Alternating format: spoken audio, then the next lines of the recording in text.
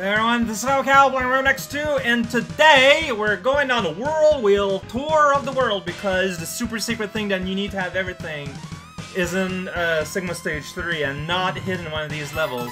We already super cleared Sponge and we already super cleared Duck, so we got at least one thing to get from each one, and the first one's gonna be in the Wild West Coyote world. For one big major reason you're gonna see soon enough. This is where the Sigma, like the X100 door is, by the way, so if you don't got wheel when you get here, well, sucks to you, I guess. If you don't game over, you're just losing out. I thought that they were all available without anything, but it's obvious I remembered wrong. Right here, it's been a while since we've been here, but right here is the single most important upgrade in the whole game.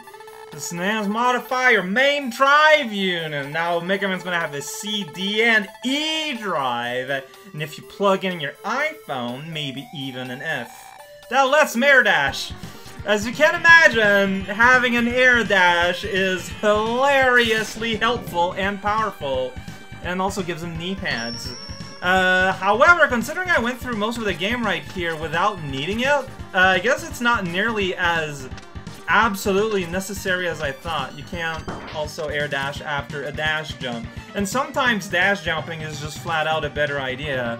This is the Enigma, which is MegaMan X, and we're going to be using these dash boots to get another extremely important thing, and which basically gonna help us get pretty much everything we're lacking. Oh no, there's no ostriches to upset. Better go away! Right up there. Remember me mentioning about something being up there? There we go. If you got... You can also use the wire sponge adapter, but naturally it's significantly easier using this air dash, and it gives you a swim modifier X-Buster. Yes, now I'm able to charge energy in both arms at once. Gonna let you do the Kamehameha wave, except not even. And there, Mr. Light is like outright saying what's going on. So remember the big pink, like, laser, Frost Bunny laser from X1? This game's a little bit cooler. He goes like, he's doing this on his own right now. You charge it and you get 2 shots. And like, look what I'm gonna display here. You can just shoot one of them, but then you keep your purple charge, and later you can shoot out the other one. That's super cool! And naturally, all your weapons are gonna get a second charge. In this game, there's a lot more, it feels like, secret exit that require you... That's interesting. I don't know if it's possible to get up there without, like, freezing the guy. Anyway, it doesn't matter. Like, there's a lot more secret exit that require you to use a charge of another weapon. But at the same time, I feel like less of them are that useful for just fighting purposes. This is going to be even fiercer in MegaMan X3, where some charge weapon exists literally only for the purposes of getting stuff. Like, for example, now that we've got... please. It's the last one. Alright. Okay, first of all, you know what? Let's look at what this thing is. Look at that. It's pretty cool, right? You could almost see. Alright. Dragon Tank, go away. So as you can tell, this is a thing that does that. But that's not gonna be good enough.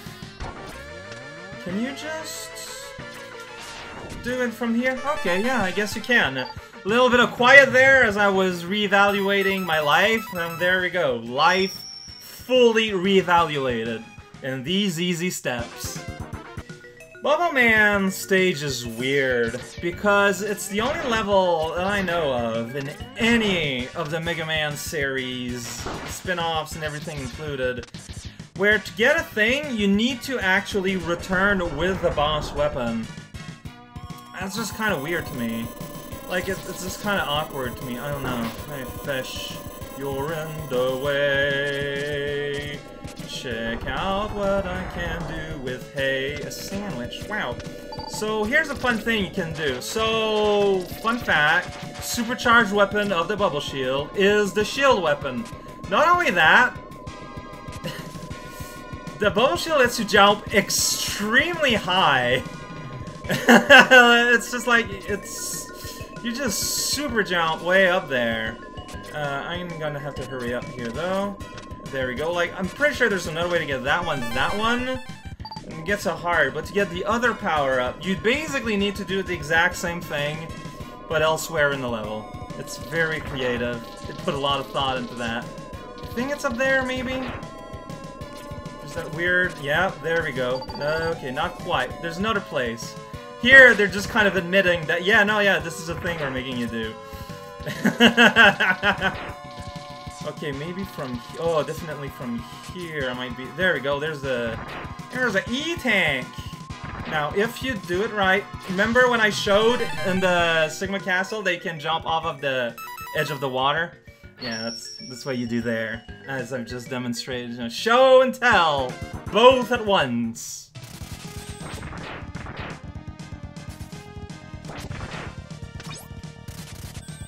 Oh, there it is.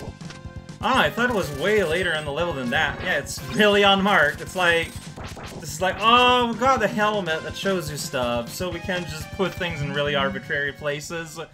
Way to find a place to hide a hat, Luigi. This trans-modified body armor, you see.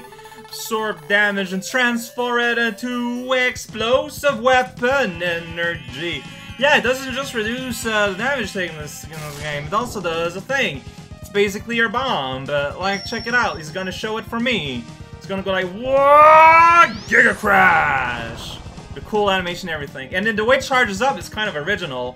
It's whenever you get hit by an energy. Like an energy weapon, like a laser or something, that's when it triggers. And that's when, that's how you charge it.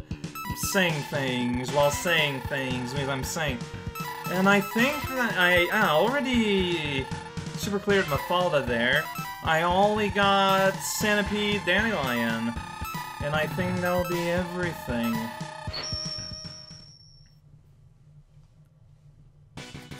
Oh no, yeah, there's the last sub-tank and the last heart is gonna be here.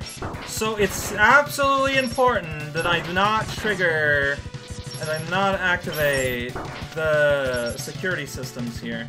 Because I need the boxes, the block at the end, exactly where it is. I'm pretty sure I talked about this when I was doing the stage originally. But like, it's not always like the simplest thing in the world to... Woof. Like here, like what's the easiest way to do this? I'm not sure. Just be lucky? Because I need that guy up there. Let's see, if I go sufficiently far away, does it return? Oh! Well, in that case, it's super easy. All this time as a child, I was an idiot. You can just make it return. Dang it! Why am I so dumb? There's a heart. Sub-tank somewhere, I'm sure.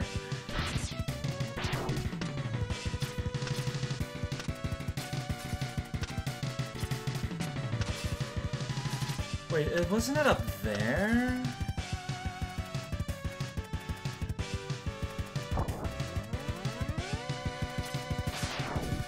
I think it is, and now you're supposed to use the cube there or something. Whoa.